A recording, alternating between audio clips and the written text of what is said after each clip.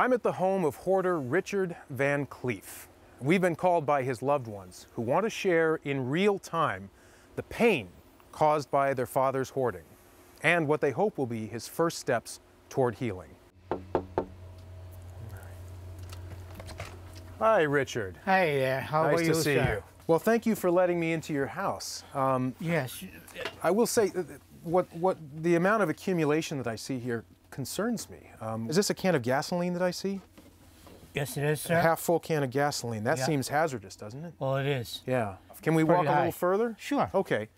So we're walking down here, and Yeah, I have a bathroom to the right this here, is the bathroom on the right. which I can't use too much because So- I have a bathtub full of junk. Yeah. Now, why is there a coffee maker and a toaster oven in your bathroom? That's the only way I could cook inside if it was raining and snowing. Wait, so let me real just cold. make sure. So you cook in the bathroom. At times, yes. Where do you go to the bathroom? Right here. So you go to the bathroom and you cook in the same place. Yes. Okay. Now I noticed that you've got 2 dead mice in the toilet. Do you know Yep. what that's about? Did you notice that? No, I didn't. Okay. Do you have a pest problem in the house? Well, apparently I must have. There's 2 mice in there, yeah. Yeah. Richard, Excuse me. I'll tell you, to my eye, this looks very serious. I mean, I worry about you.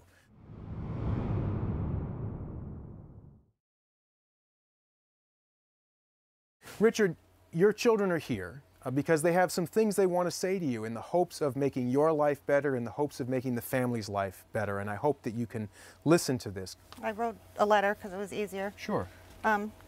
Dad, first I want you to know that we all care very much about you, which is why we are all here. The way your house is not okay. The bathroom is so bad you can't even use it. You can't bathe, and you carry the smell of your house with you.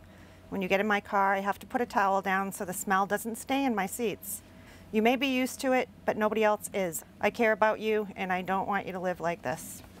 Wow, thanks, Connie. What I'm hearing is that the clutter, the stuff, is getting between you and your family. And that makes me wonder for you, Richard, what's more important to you, your family or your stuff?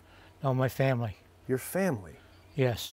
And I understand and I feel bad about the whole program because I've been years of putting up with this, and I hate it with a passion.